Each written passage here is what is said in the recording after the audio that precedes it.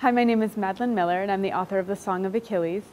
The Song of Achilles is a retelling of the myths of the hero Achilles as told by Patroclus, his beloved companion. It starts when the two are boys. Patroclus finds his way to Achilles' kingdom because he's exiled from his own kingdom for accidentally killing a boy. The two become friends, they grow up together, and then as the Trojan War begins, they go to the Trojan War, and the story goes through the end of their adventures in the Trojan War. I've loved the myths since I was a little girl, and my mother would read them to me at bedtime, particularly the Iliad, which was always one of my favorites, and I loved the story of Achilles.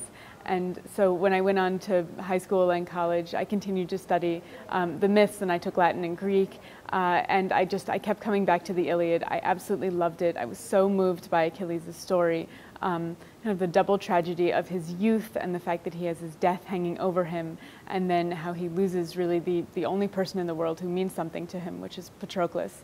At the end of the Iliad, Patroclus dies, and Achilles goes completely mad with grief and rage. So I was very moved by that story, and then, but I would never have thought of writing it myself. I just wanted to study it mostly. And then at my senior year of college, a friend asked me if I would direct a production of Troilus and Cressida with them, which is Shakespeare's Trojan War play. And I said, yes, of course, because I love the Iliad, even though I didn't really know anything about Shakespeare or about directing.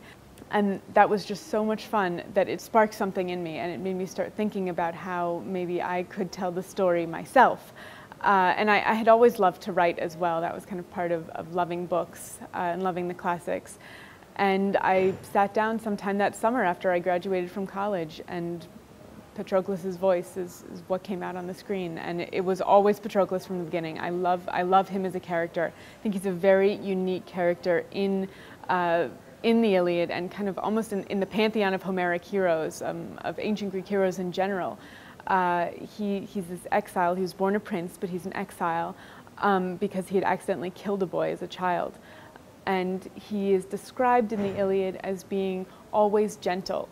And that really spoke to me. That really moved me about him. And that was a key component as I was creating his character and thinking about him. Certainly, I hope that readers might be inspired to check out the Greek myths, to go back to the Iliad. I would feel like I had served Homer if a person decided that they wanted to go look at the Iliad after they read the book.